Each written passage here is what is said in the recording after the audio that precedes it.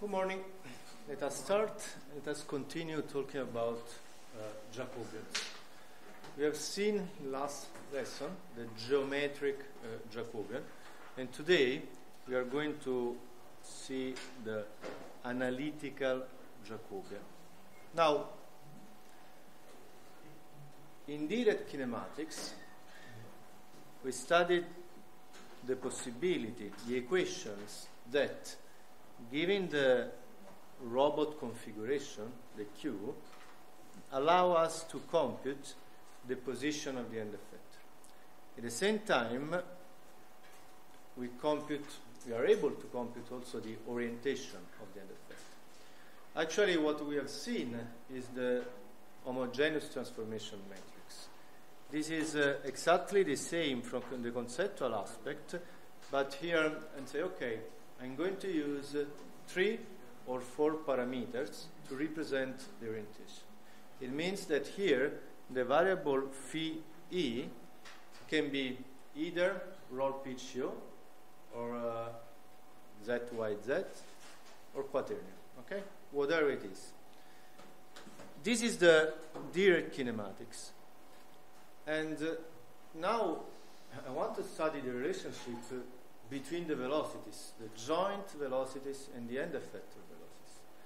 In the previous lessons, we have seen the geometric Jacobian. So we built this mapping from joint velocities to end effector linear and angular velocities. Now, let us do almost the same, but via differentiation of the direct kinematics.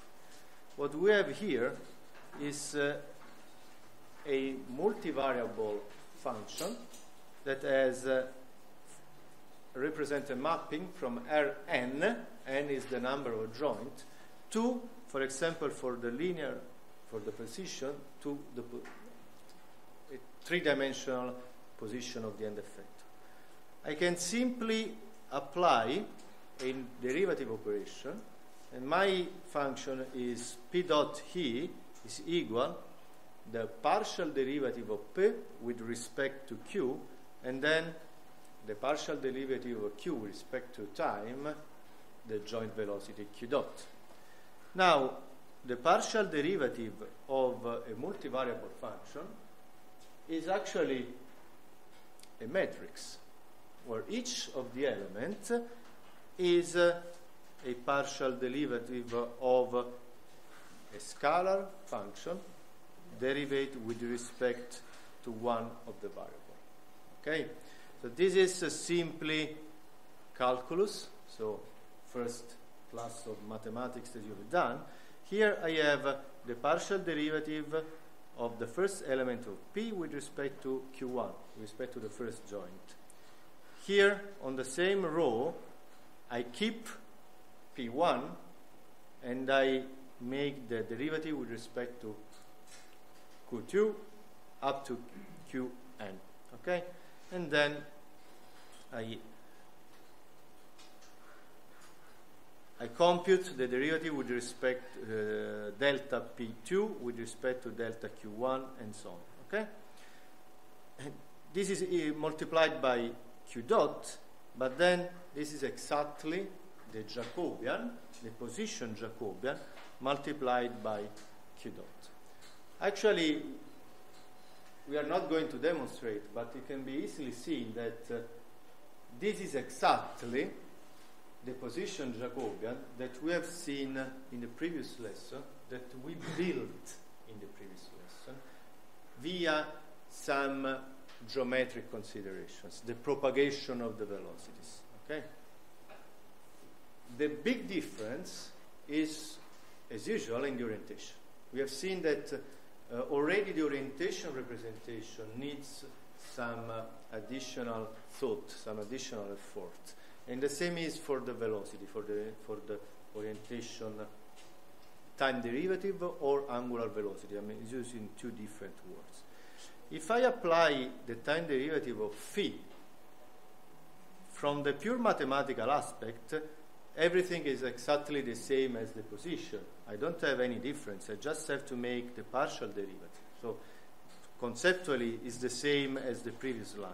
And then I have an object, and this object I can call it Jacobian with a subscript phi multiplied by q dot. However, let me just think, is this the angular velocity that we saw?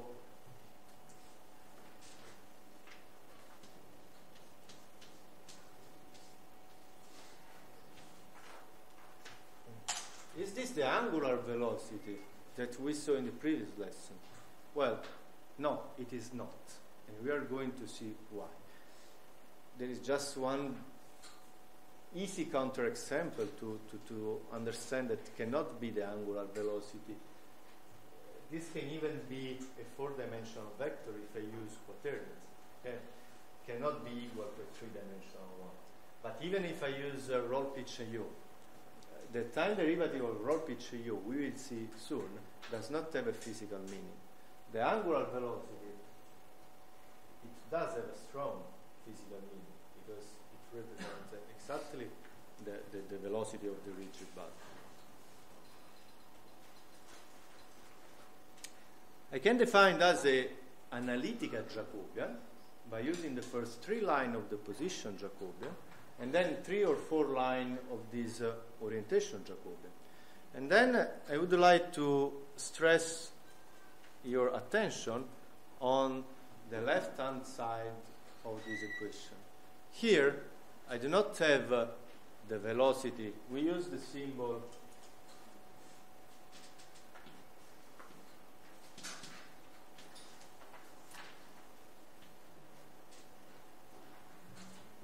symbol V. Now, I'm using another symbol. I'm using the symbol x dot e.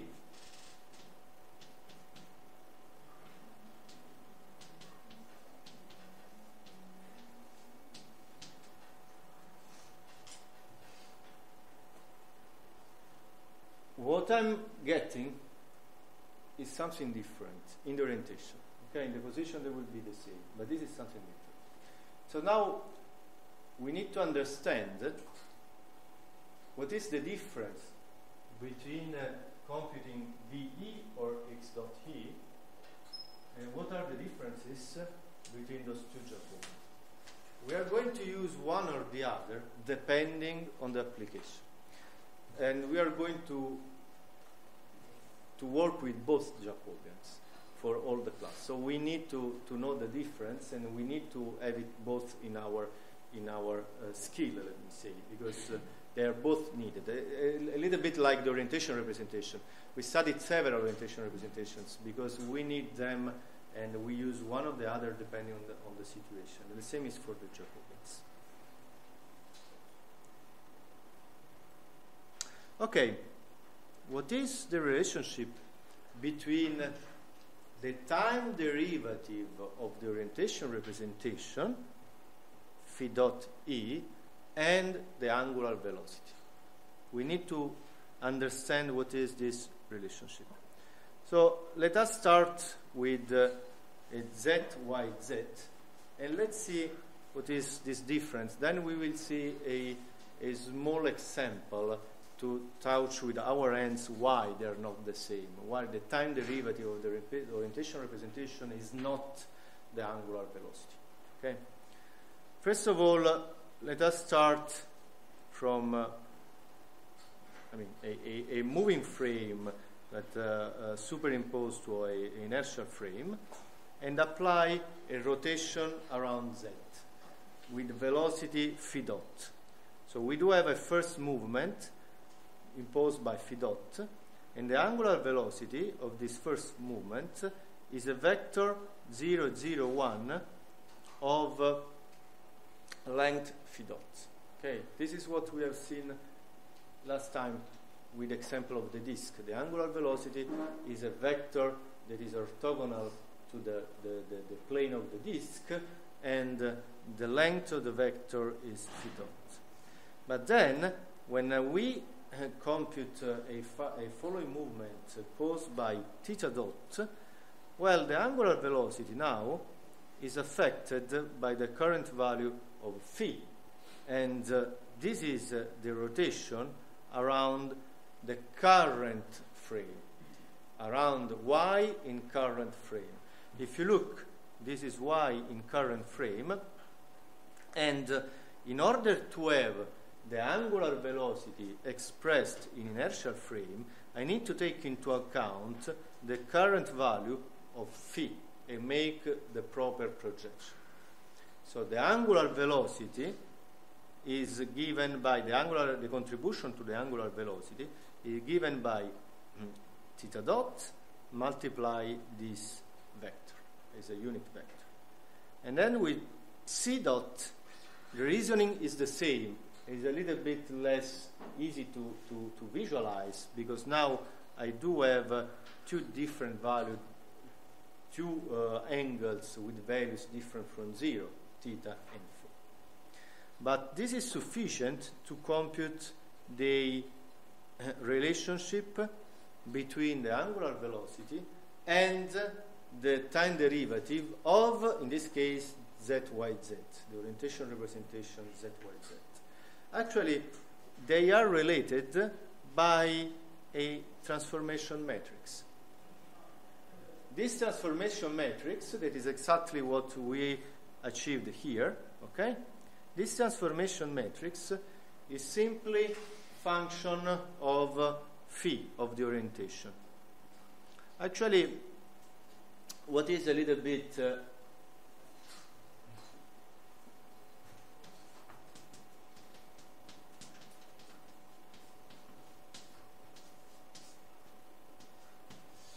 okay, this is the relationship now.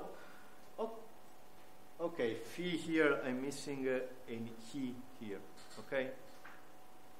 Where there is the mouse should be in a he. So the problem is, okay, I have a 3x3 matrix.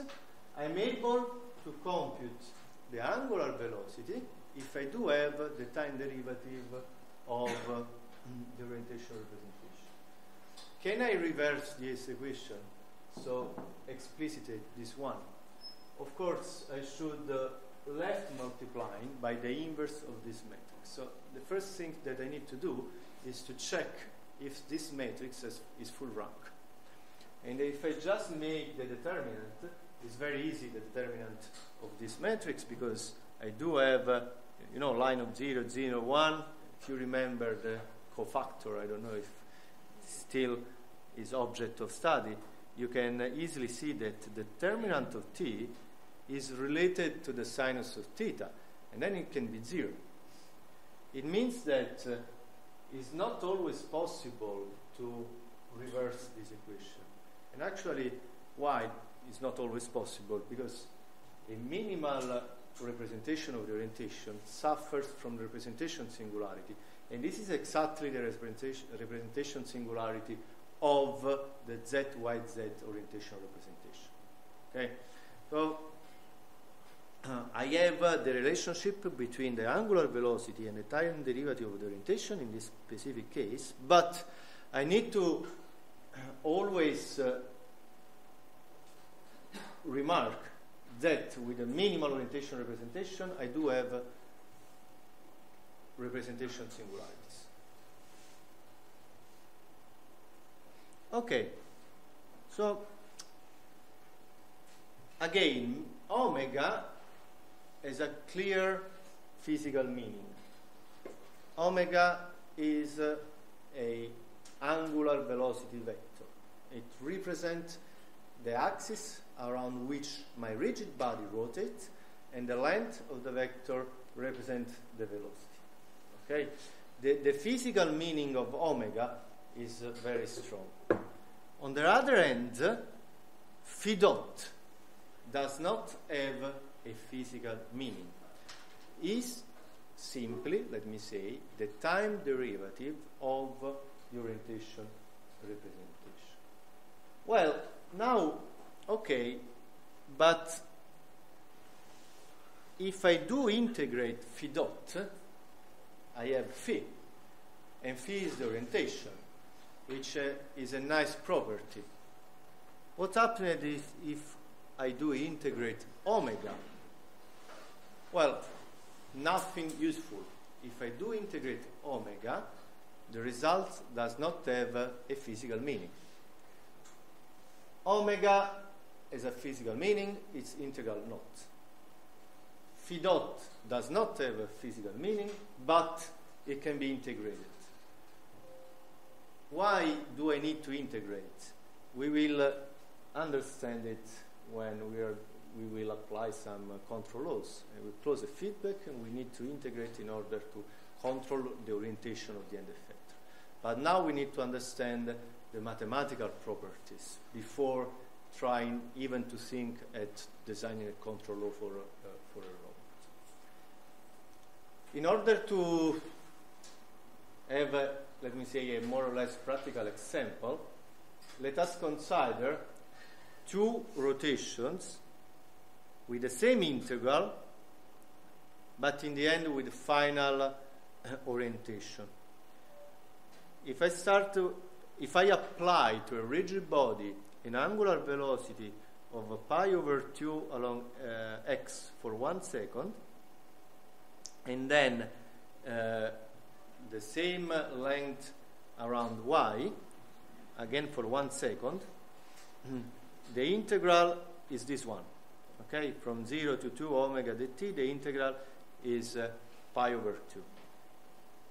Well, this is the result even if I reverse the order and I first apply a rotation around y for 1 second of pi over 2, and then a rotation around x for 1 second of pi over 2.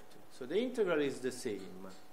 However, the final orientation will not be the same. And so this is just a counter example to understand that the integral of omega does not have a physical meaning. Let us see that the orientation is not the same with a draw. Okay? So this is a rigid body. And we apply on the left-hand side this omega, and on the right-hand side the other one. And let's see what's happened. First, from 0 to 1, I have a rotation of 90 degrees around x. So this is x, and my cube is now here. Okay? Just a rotation of 90 degrees. And then 90 degrees around y. And this is the final around y. You should, in order to one possibility is to make the personified vector and make a counterclockwise rotation. So this is y, and from here to here you have a 90 degrees rotation. Okay. If I just reverse the order and I first rotate around y, so from here I just rotate and arrive here, and then x, this is the final orientation. Just a simple example to touch with our hands that the integral of the angular velocity does not have a physical meaning. Okay?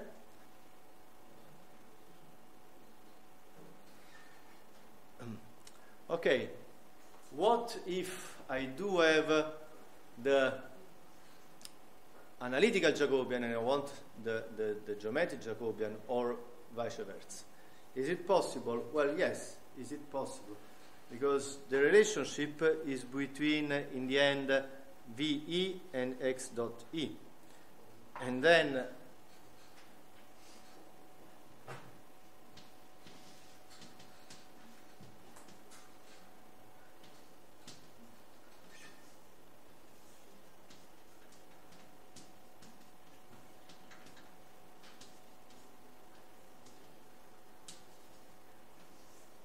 the first three components are the same, and I already compute the relationship between the angular velocity and the time derivative of the orientation representation.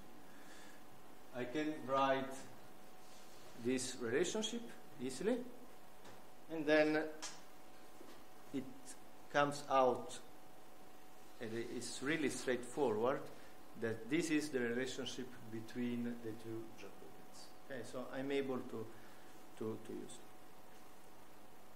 Sometimes I need to use the geometric Jacobian, sometimes the analytical Jacobian. So let us be prepared to have both, to work with both.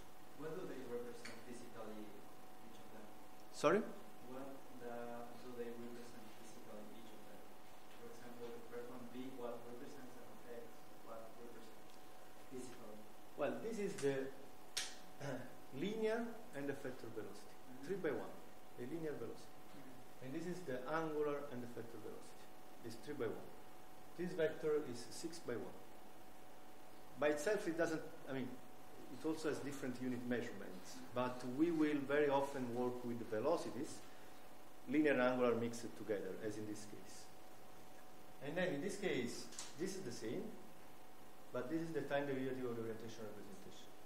So the point is that this guy here does not have a physical meaning, but it can be integrated easily.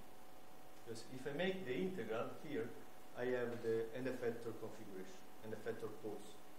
This one, I cannot integrate because for the component 4, 5, and 6, I don't have a physical meaning. Or I need to properly integrate, let me say. It's not straightforward. Okay. Now let us talk about a very important topic in robotics.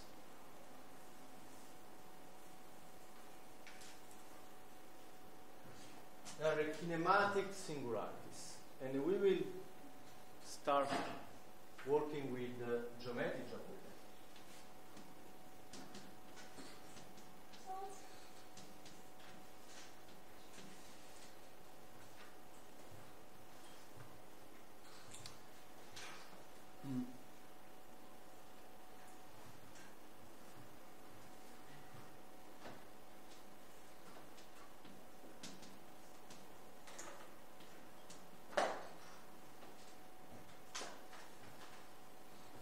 I know that I have this mapping from the time derivative of the joint, Q dot, to the end effector linear and angular velocity. However,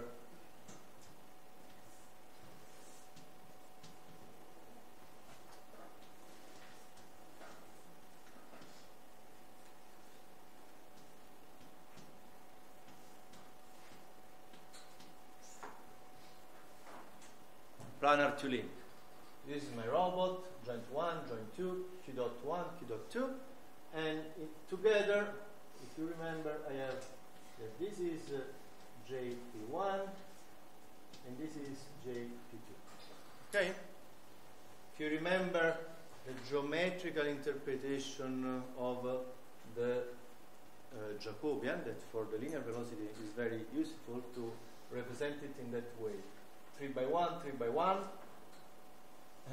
They are exactly the first 3 elements of the columns of the Jacobian. Okay, so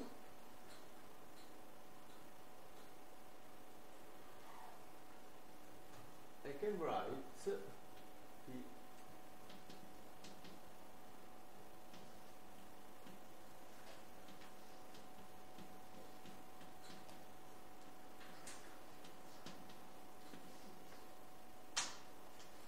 write the same matrix multiplication in that way.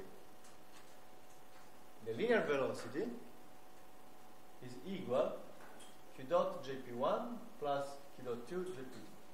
So now, those are 2 vectors on a plane in this case. What if the rank of the Jacobian is, let me say, not full? In this case, the rank of the Jacobian I'm interested in is 2, only x and y component of the end effector velocity. Okay? The z component is always 0. What if I pass from a 2-dimensional rank to a 1-dimensional rank? What does it mean? Well, it means that geometrically, those two vectors are aligned. Okay? It means that there are some columns of the Jacobian in linear combination. How can I arrange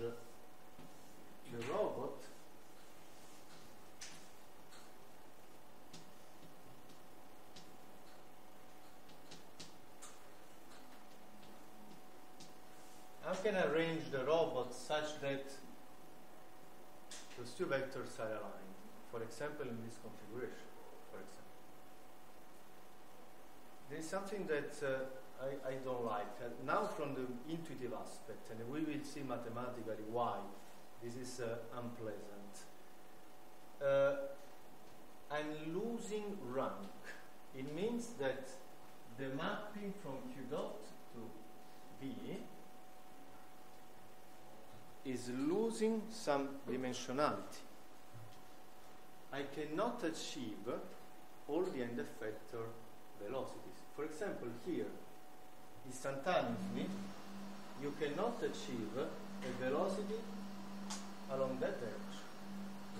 The only direction where you can go are the two directions superimposed that are orthogonal to the last link. Okay? So first of all, J loses rank. I'm losing mobility of my manipulator. And we will see several examples in order to understand what does it mean losing it.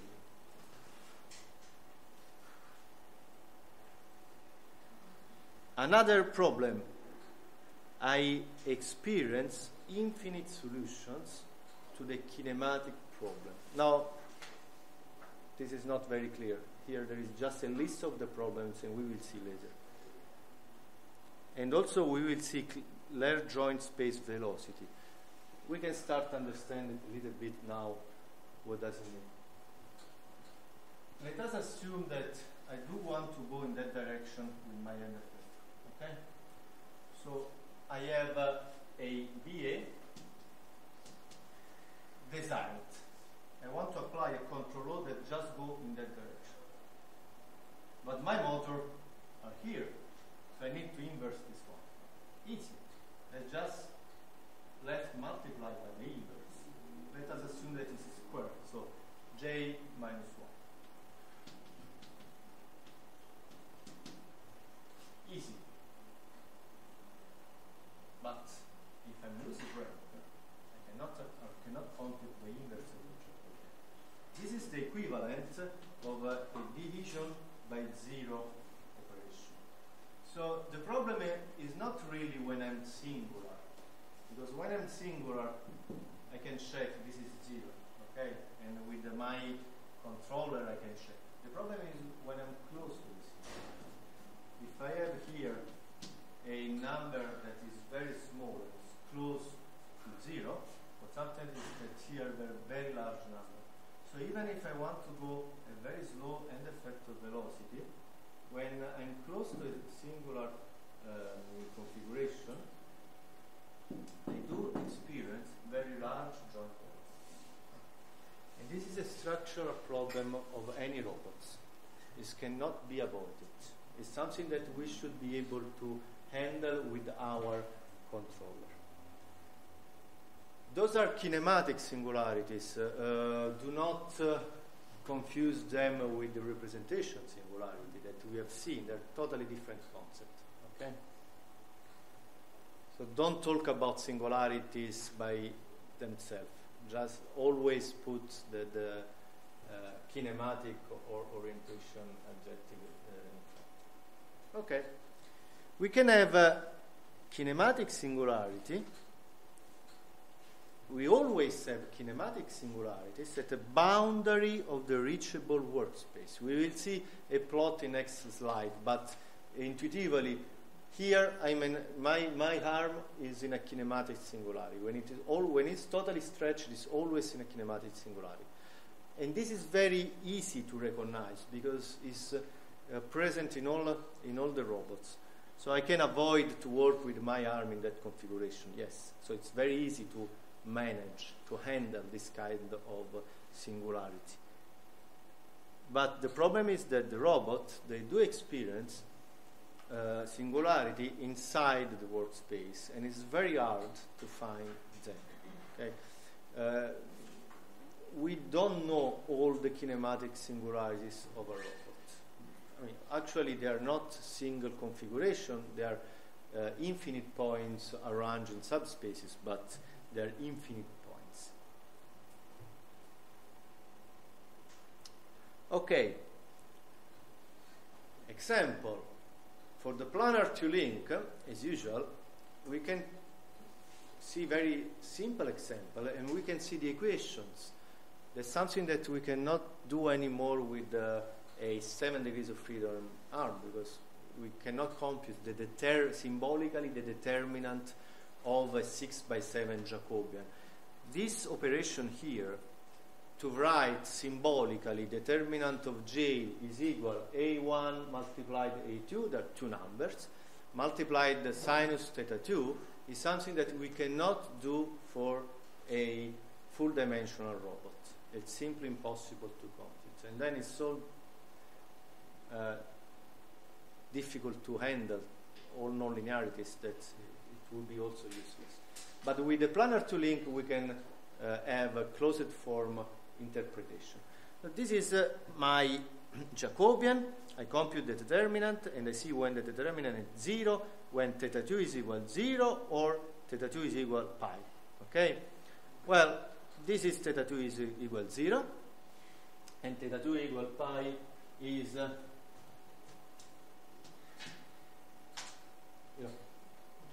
closed on itself. They both share the same situation. JP1 is parallel to JP2. And loses mobility in the sense that I cannot achieve a velocity, an arbitrary velocity, in that direction. This is in the boundary of the workspace. The fact that I lose mobility can be seen as like virtually I lose a joint. Like if I have my arm like this, I cannot do this. Now if I set this, so it's like I don't have this. I don't have any more like the possibility of moving like this if I set. Well, I don't know if it was. You have two joints that are doing the same job in velocity. Yeah, so it means like I can see. You can see it in that way. They are doing the same job. They are giving you the same end effector velocity. And this is not nice because if I'm an industrial environment and I decide my trajectory offline, and that should be my trajectory for next 6 months, I can do all the tests that I want. I make the simulations and ensure that I'm not touching any kinematic singularity. I'm not affected by the division by 0, and I'm happy with that. But if my robot needs to move on a sensor-based architecture, so for example, I'm driven by a sensor or by an user with joystick or whatever, with the brain-computer interface as we have in our lab, I cannot know in advance what kind of movements will be required to my robot. And I can easily touch its kinematic singularity. So my controller needs to be able to treat with this issue. Okay? Here I just made a plot with 3 links that is conceptually equal to this one. Okay? Here I have 5, 0, 0 degrees. First, second, and third link all stretched. And JP1, JP2, and JP3, one over the other, are superimposed. Here I'm clearly in a kinematic singularity. And this is a kinematic singularity at the boundary of my workspace. This is a kinematic singularity inside my workspace. Okay? 5, 0, 180. Again, they are parallel. Of course, I cannot ask my robot to make this check. This is just an interpretation, but my controller needs to properly handle it somehow. Okay, let us just see some kinematic singularities for typical structure. For example, for a robot with a spherical wrist. I told you that the spherical wrist is a common design for several reasons. The main reason is that you do want to provide the wrist with the capability to provide the orientation to your end effector, while the other links are designed in order to provide gross motion to the wrist. In the wrist, you have usually 3 compact motors, 3 compact links, short link, and one possibility is that they are designed in order to have these kinematics. Now, there is a holding structure. In this specific case, this is the Stanford, but it will be true for others. And we can compute the Jacobian and just, let me say, partition the Jacobian. If you remember, we know how to compute the geometric Jacobian, and the symbolic expression is always the same. If I have rotational joint for the linear part, this is the generic expression, and for the orientation part, I have I have exactly the Z of 3, 4, and 5, the Z of the linked fixed frame. It means that it's very easy to understand when a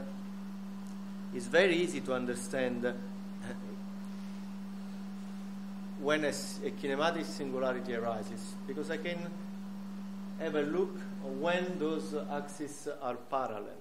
Okay, so in this case, the interpretation, it's easy. I don't need to make numerical computations. I can select the end effector such that J12 is equal to 0, and then the determinant of J is given by the product of the two block diagonal determinants. And then we can check separately when I have a kinematic singularity for the wrist and for the holding structure. And the wrist, now, the interpretation is very clear, in the sense that I do have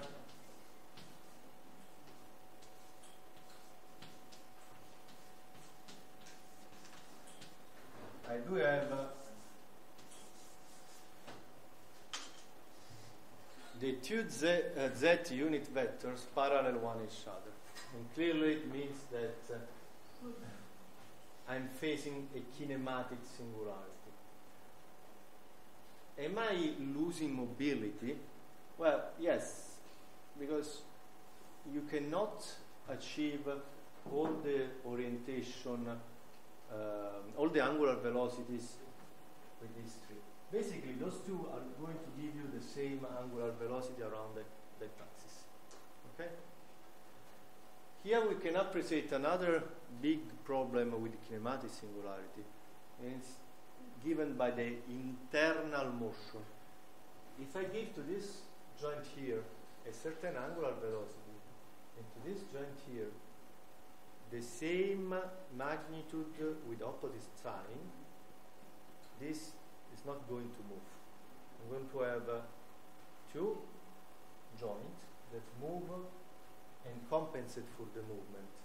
This is an internal movement. It's something that is not affecting the end effect, but I'm wasting my energy. Okay, it can be worse than that. for the holding structure, if I have an anthropomorphic robot, again, this is a simple structure. I can compute symbolically the determinant, and I notice that I can have two different kinds of kinematic singularity. This is an elbow singularity. What is the linear velocity that you cannot provide in this configuration?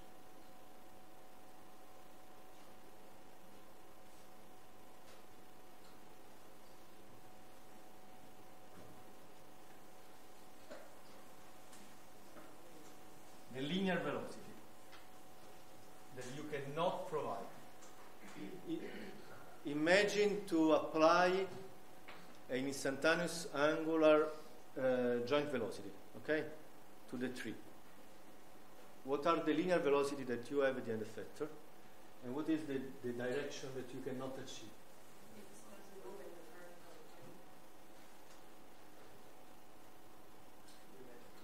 In the vertical, what do you mean by vertical plane? Along the length of the horizontal. Can move horizontally. Okay. With the instantaneous movement of this one, I can have a vector that is orthogonal to the blackboard. Okay, entering and going out, it depends from the sign, we don't care. And with those two, I can have a velocity, linear velocity, along that direction, and I'm missing this one. Okay? So this is clearly a kinematic singularity. And now, what is the linear velocity that I'm missing in this kinematic singularity? I would like you to notice that now the kinematic singularity does not arise in one configuration.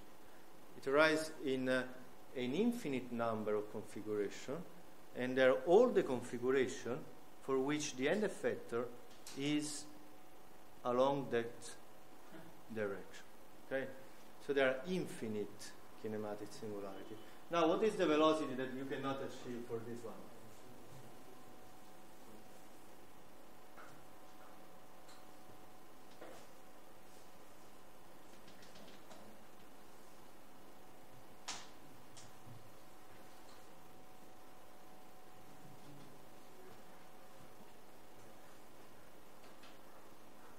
The horizontal plane, except the line that lies on the ground. Okay, let's say that this is x, z, and y is going out, inside the blackboard. What is the direction that you cannot achieve? X, y, or z? Why?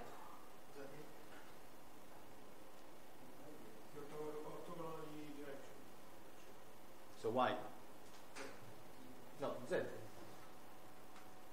So I just put x here, y going inside, and z up. So y. So do you agree? Let's see.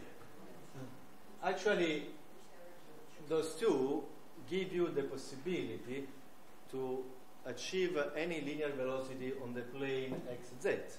Okay, because this is a planar not in kinematic singularity. But then this guy here is moving without affecting the end effector. So you are losing the possibility to apply any linear velocity on the y direction. Okay? And it clearly is a kinematic singularity.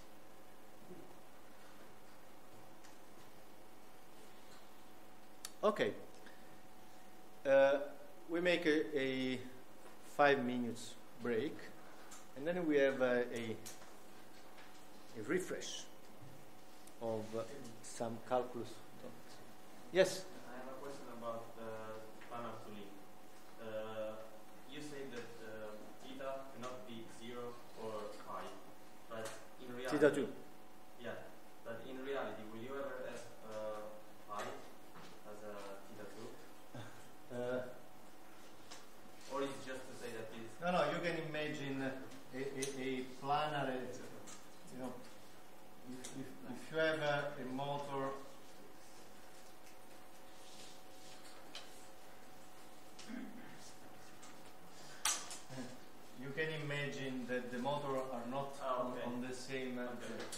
In that case, both they have infinite rotation possibilities. Yeah. Okay, 5 minutes.